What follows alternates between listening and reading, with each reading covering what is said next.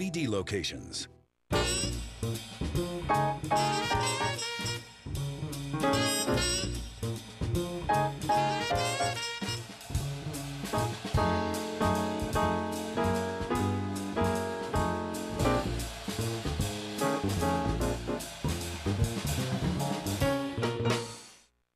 Hi, I'm General Wes Clark, retired Army. I commanded an infantry company in Vietnam, and later I was NATO's Supreme Allied Commander Europe. TCM asked me to host this month's Friday Night Spotlight about the films of World War I. It's a subject I know something about. The First World War started on July 28, 1914. So this month marks the 100th anniversary of World War I. And for the next several hours, I'll introduce films that depict life during that war. First up is a powerful film, part war film, part courtroom drama.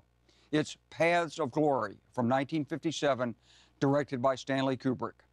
The film is based on a novel written by a World War I veteran named Humphrey Cobb.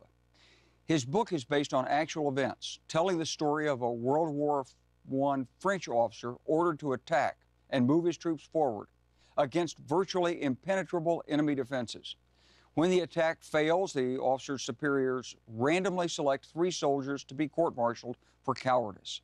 Stanley Kubrick acquired the screen's rights to Cobb's book and began adapting the story into a screenplay. And like a typical gritty and realistic Kubrick film, he shot the film in black and white, and his use of long shots and the sharp and deep focus provided audiences with some of the most realistic combat footage ever shown in a motion picture. Have a look at the film, starring Kirk Douglas, Ralph Meeker, and Adolphe Menjou, Paths of Glory.